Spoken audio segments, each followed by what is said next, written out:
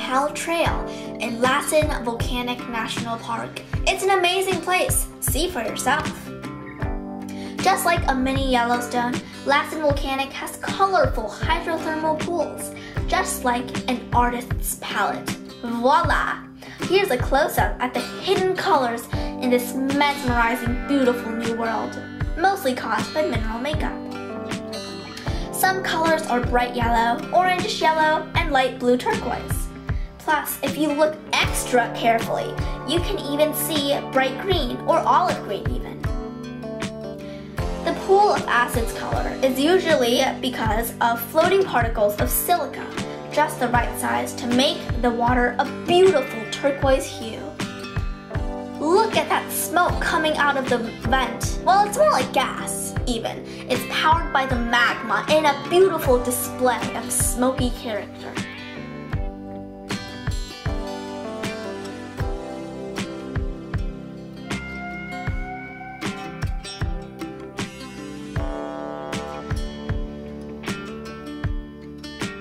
Oh, and just a caution warning. Don't be deceived by its eerily calm, beautiful surface. It's actually acidic and hot inside. See that smoke gas drifting around? Yeah. And our friend Mr. Deer knows it too. That's why he's extra careful, and that's why he's still alive.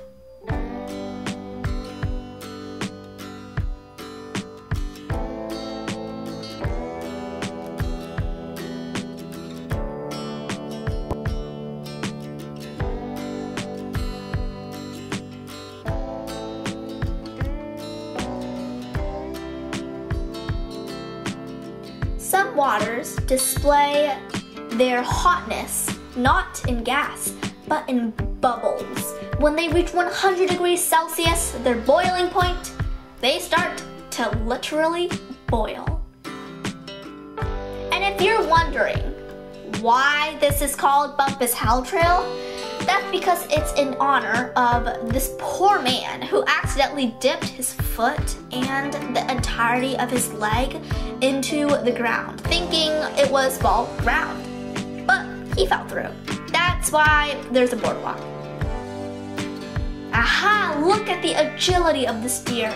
It's able to stand on the sulfurous surface of this place without caving in. I call that Nobel Prize awarding.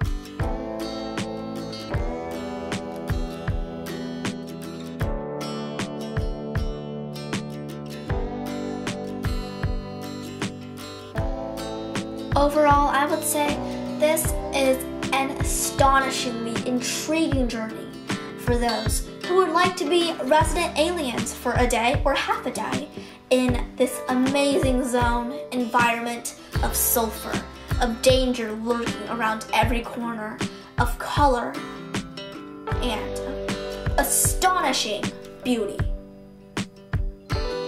So, look at this as the premium ticket to an Earthling visit to Mars or Venus or any other astounding place. Just don't forget to bring a mask. The smell here is treacherous, but don't forget to not bring an eye mask either. The sights are amazing.